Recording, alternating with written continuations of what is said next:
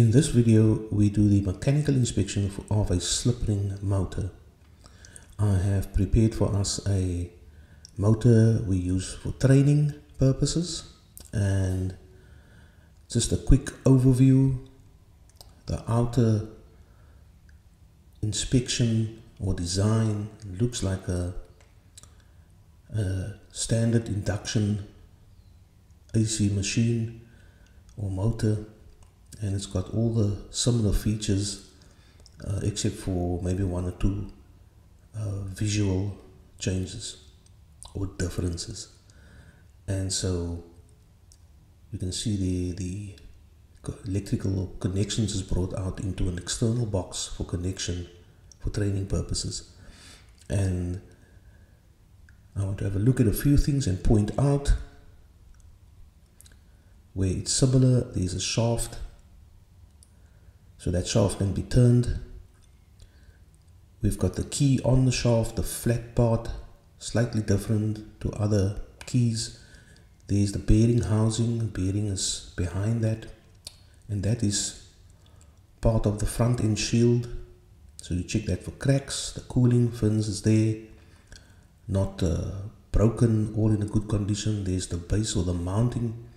You check that for cracks. You check the fan cover for cracks to see if it's mounted properly as well.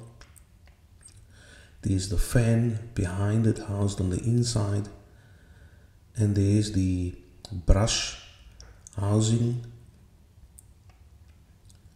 And so we want to just also know what's important to inspect. And so while I'm just preparing to open up this machine, you can see there's a list of things what to inspect, all of them very important for pre-installation or just to do an assessment of a motor and just see the condition of it.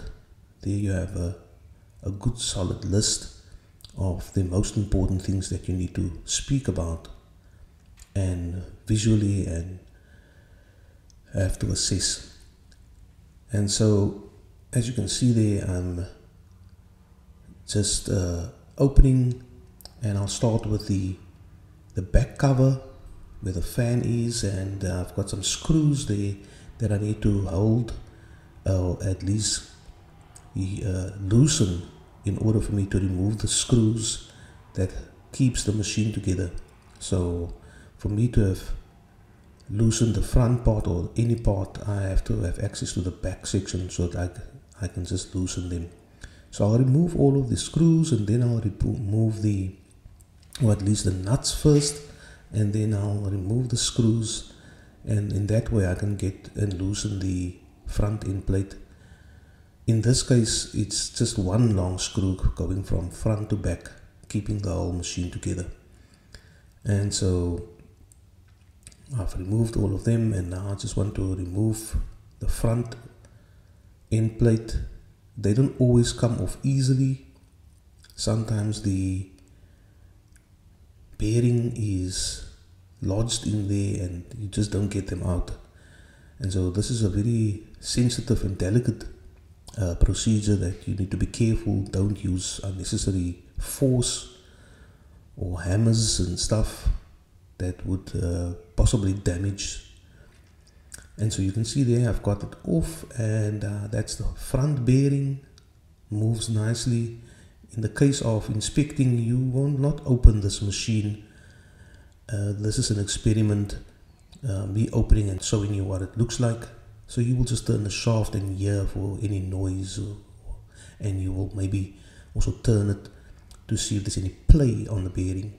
In this case, it won't turn that nicely because the front end shield is not mounted for that to be spot on center. There's not much tolerance in between the rotor and the stator, so I won't force it.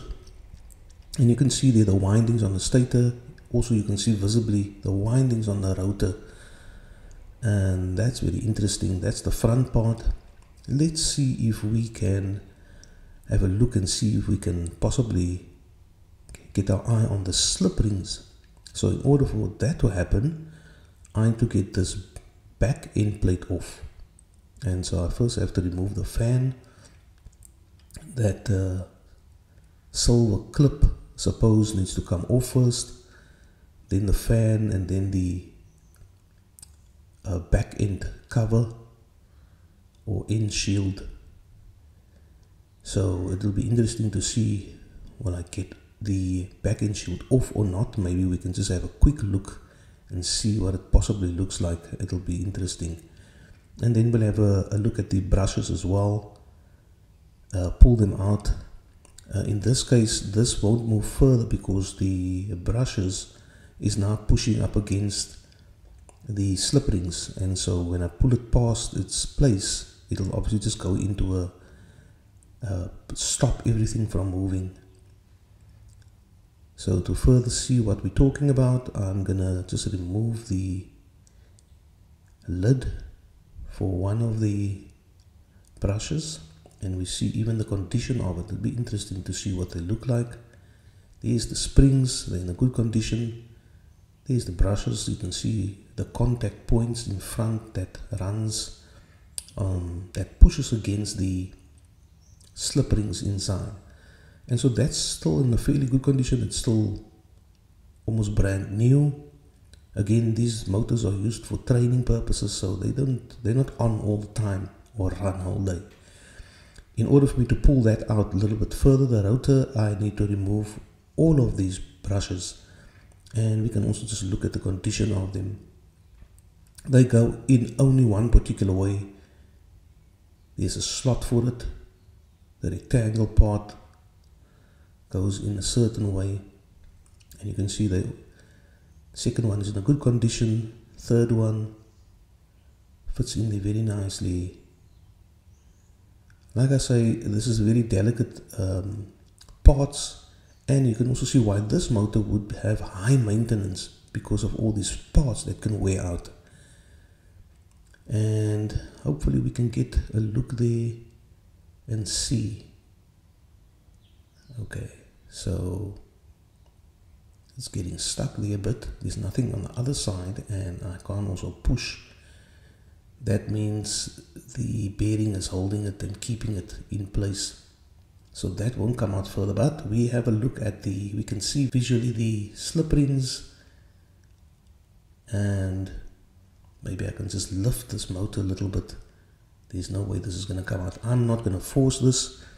I want this motor to still work when I put everything back. So if we can have a look there, maybe see all three slip rings there.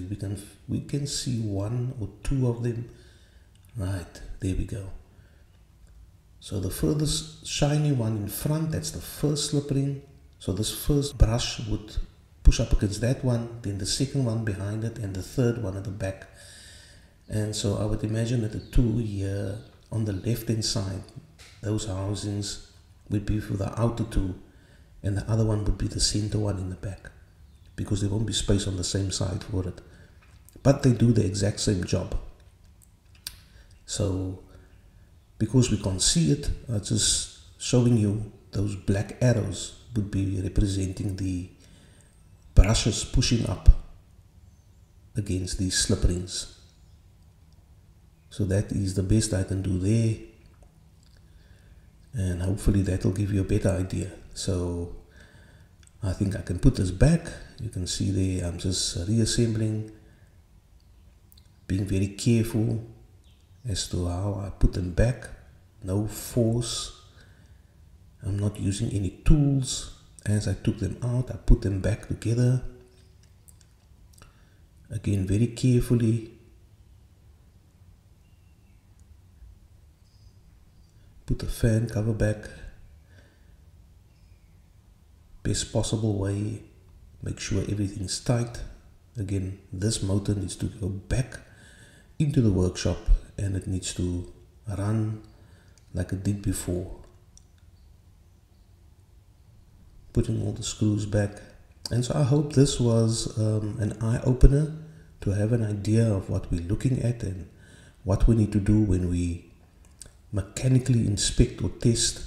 Again, you're not going to open this machine like I did. You're gonna speak about the things that you saw now, and at least when you see the names and the terms, you know what it is that you're talking about, because it is important that you understand what the insides are about and how they are put together and the function of all these parts. Okay, everything's running freely, and it looks like we've literally come to the end of this video. Thank you so much.